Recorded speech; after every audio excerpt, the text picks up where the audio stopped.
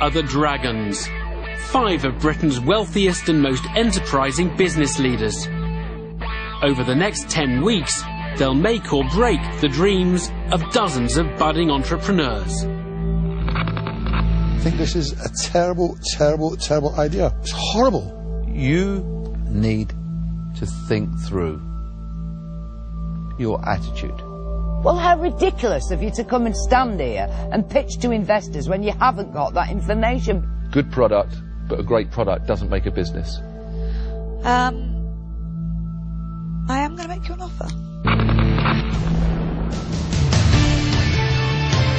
The multimillionaire investors have each built up their fortunes from scratch.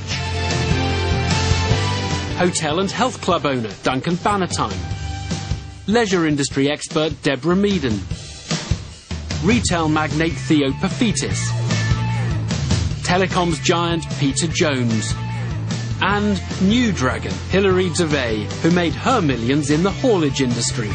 The Dragons have the credentials, the contacts, the commitment and the cash ready to invest, but only in the right business.